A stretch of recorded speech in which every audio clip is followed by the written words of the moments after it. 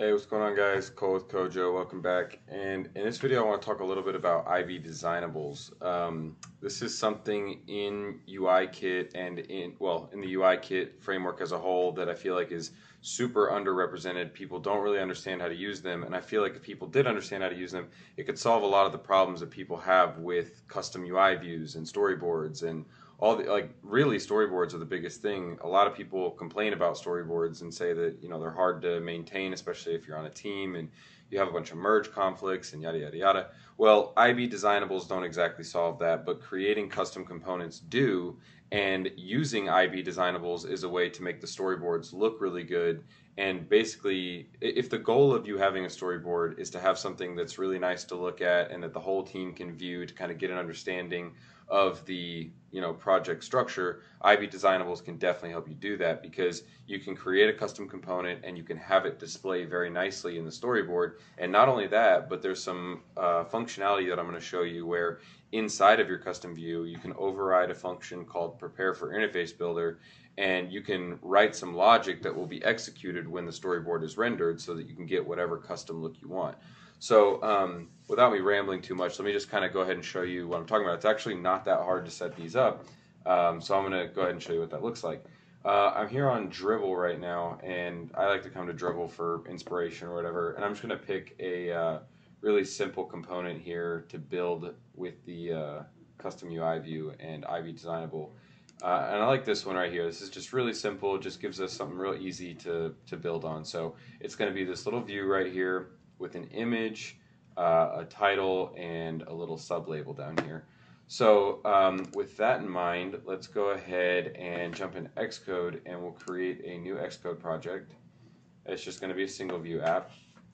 We'll call it Design Away. And make sure you've got the language set to Swift and the user interface set to storyboards.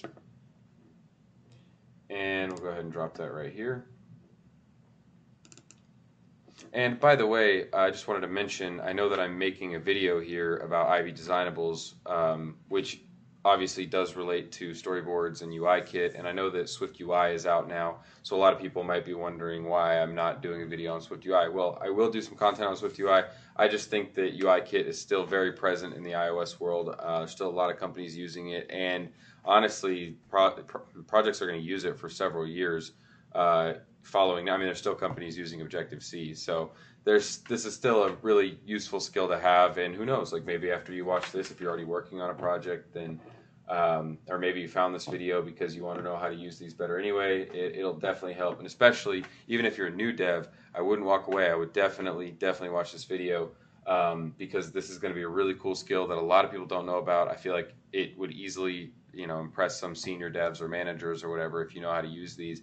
And you can help structure your team a little bit better and get rid of all those conflicts that everybody's having. So anyways, let's go ahead and, you know what, we don't even really need to do anything in the storyboard yet. Let's go ahead and just create a new group, and we're going to call it components. And this is where we're going to create our IBDesignable view. But before I do that, I want to clean up the structure a little bit. I'm going to create a folder called application. I'm going to drop my delegates, my app and scene delegate in there. And I'm also going to create a folder for interfaces, and I'm going to drop the 2 storyboards in there. And that's fine for now. I don't want to go crazy with all of the restructuring. Okay, so I'm going to create one more group inside the components folder, and I'm going to call this, we'll call it card view, because that's kind of what it looks like to me. It's like a little card kind of. So we're going to make this really easy. I'm going to create a Xib, and we're going to put the view in there, and then I'll create a Uiview subclass that's going to actually hold the logic for that and have the class. So first, let's start by creating a new file. We're going to create a view, and we'll call it card view. And in here we've got, if you haven't used these much before, you'll notice that we're seeing what looks kind of like a view controller here, but we don't really want it to be a view controller. We want it to be more like just a regular view. So we're going to change the size to freeform. That way we can move it around a little bit. And then we are going to get rid of the top bar, get rid of the bottom bar, And for some reason, some of you might still see this little, I know it was here just on my screen, my video cut out for a sec, and I had already fixed it, but yeah, if you have this little black bar down here, just go ahead and come down here and change the device to literally anything else, and you can even go back and the bar will go away. It's just a little Xcode bug where even though you got rid of the bottom bar, it stays there for a second. So anyways, now that we got that gone, we can go ahead and create the view. So I'm going to add a not a UI view, I'm going to add an image view, and I'm going to pin this 0, 0, 0, and I'm going to give it an aspect ratio because it kind of looks like we've got like a box right here, so it's like a 1:1 aspect ratio. So I'll give that aspect ratio constraint, come here and change it to 1:1. So that's kind of looking closer to this right here. And then we've just got two basic labels. So we'll create one label and two labels, and we're going to pin this one.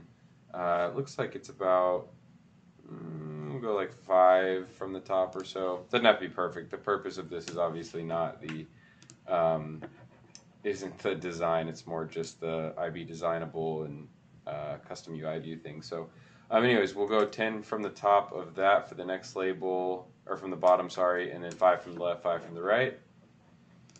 And that's looking good. So now we will change this text to, I'm going to go ahead and make it look like this one. So design thinking, and we'll change the bottom one to, it says 19 course. So I'm just going to put courses. And just so we've got it looking a little bit more like this, looks like this font size is a little bit smaller. That's a little blue, that's a little gray. So let's go ahead and do that. We're going to change this to dark gray. I'm going to knock the font size down to 13 looks good. And then for this top label, we're going to make this black, and we'll make it 16 or so. And that's looking a lot closer to this. So then we'll shrink this down a little bit. So that's kind of looking a lot like what we're going for. So the next thing that we're going to want to do is I'm going to bring this, well, we'll just get some random image from, I'm going to go to pexels.com. This is a great website if you don't know about it, where you can just get free artwork that is royalty free. So I like using this. So we're just going to look up person, and we'll take this guy right here. I see this guy all over the internet. A lot of people use this picture for stuff. So we'll download the small one, and I'm going to bring that into Xcode.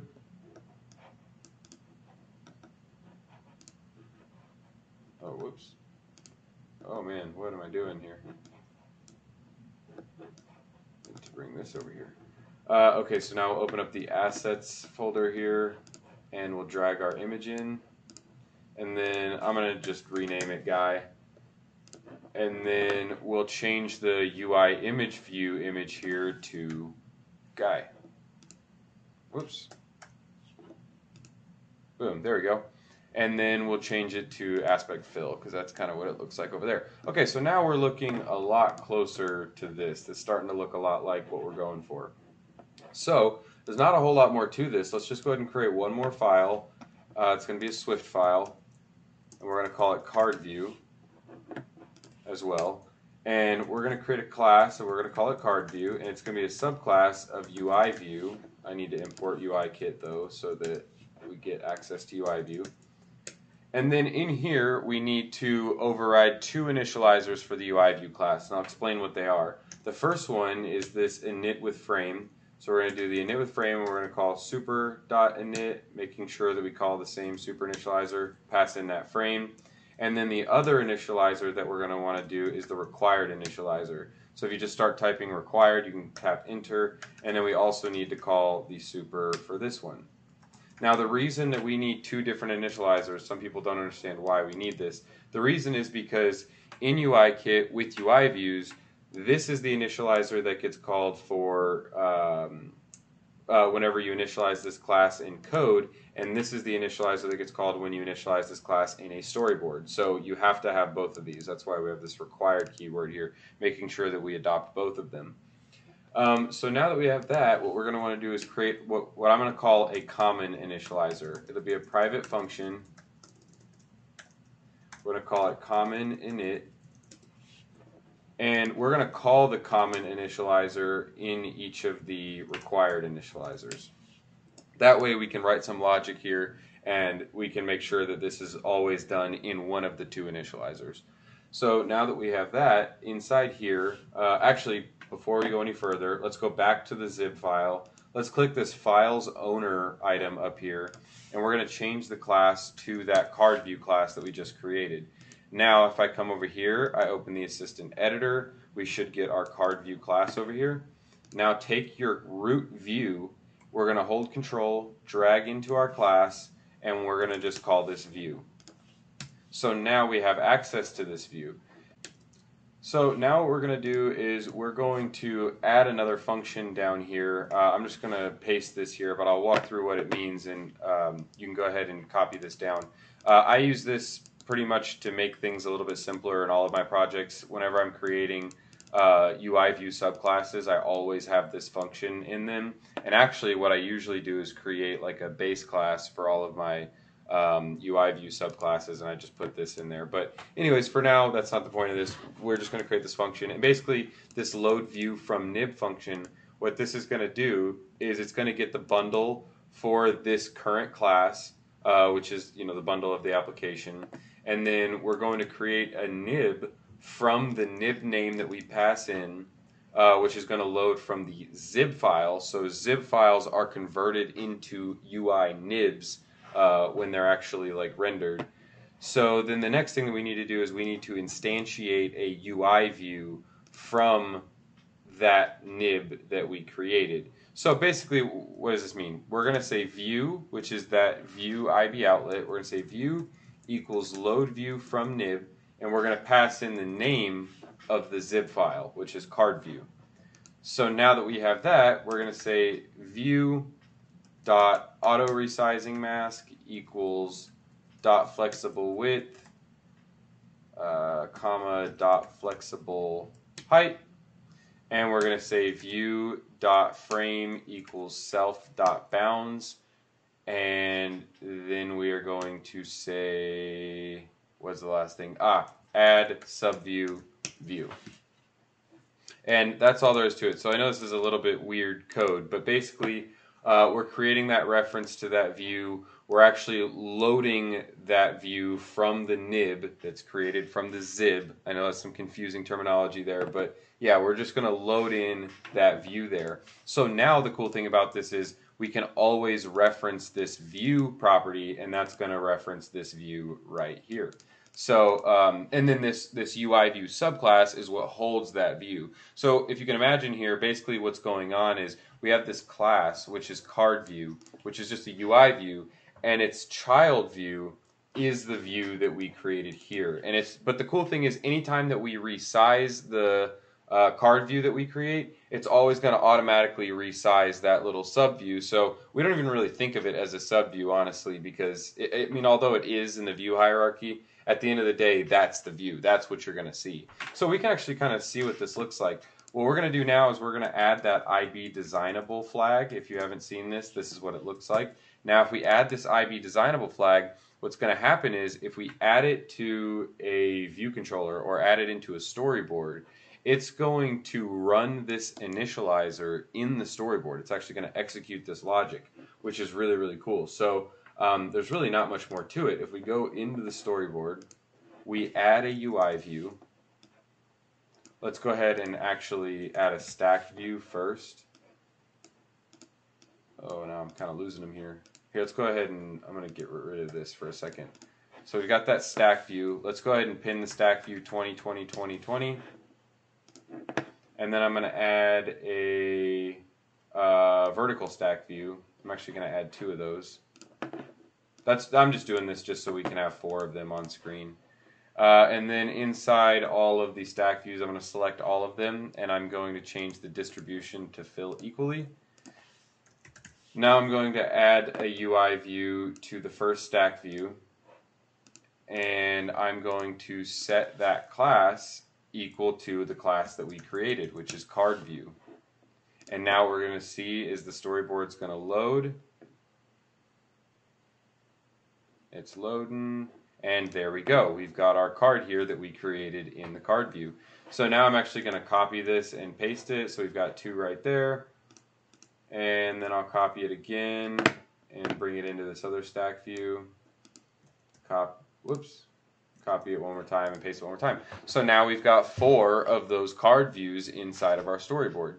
So that's basically the gist of it. If you can imagine here, this is going to make it a whole lot easier to maintain your storyboards, because now instead of having the stack view and we've got like 4 image views in the storyboard and like 8 different labels, now we can just add 4 views and we can write all of the other logic inside of the custom view. This is going to make this way more reusable. It's going to make it way easier to maintain your storyboards. Just all around, this is going to make your development lifecycle, especially with your team, just a lot better. And like I said, like we've got 4 and all we had to do was copy and paste, but even if we want 1 more, we can, or 2 more, we can just copy that and paste it. And not only is that going to replicate this view over and over and over again in the storyboard, but it's also going to make it easier to use in your actual application, because we don't need to go add another set of image views and labels and all that stuff. So one other thing that I'm going to show you, in case this is the first time that you're looking at one of these, is now that we have all this stuff in here, not only can we add the view as an IB outlet, but we can also add our other stuff. So I'm going to bring in this label right here. It's the title label, so I'm going to call it title label. So now we could technically change the text of this title label if we wanted to, and you could do that in the initializer or in a function or whatever you choose to do. But what I want to show you is that prepare for interface builder function that I was talking about earlier. So if we start typing prepare for interface builder, we can see that it's going to override this function right here. We can actually remove the class keyword. We don't need that. So we're going to override the prepare for interface builder function. And right here we could just say title label dot text equals, I don't know, hello world. And what you should know about this is this prepare for interface builder function is never going to get called in your actual application. This is a safe place to just write code that you want to show up in the storyboard. So if I go back to the main.storyboard, it's going to load one more time, and we're going to see that all of these say hello world because I put that in my interface builder. So really what this allows us to do is have clean UI views, XIBs, clean UI view classes, and if we want some dummy text that we can see here, we can do that in the prepare for interface builder. So that's just a really handy tool that you have. So yeah, I mean, I hope this helps out. If you like the video, give it a thumbs up. Definitely subscribe to the channel. You know, we're just trying to help show the things that I feel like aren't out there enough on the internet. There's not enough videos. There's not enough content about this type of stuff. I feel like most of the people that you're going to see are just going to hate on storyboards. And I don't know, maybe it's controversial, but I think I like storyboards. I just know how to use them really well. I really like auto layout. And at the end of the day, this and storyboards, I mean, they're designed to get logic out of your code. And, you know, some people don't like them, and I guess that's fair. But like I said, it's just a tool that you can use, and if you know how to use it well, then it can make your life cycle, your development life cycle better. So anyways, again, I hope you liked the video, and we'll see you in the next one.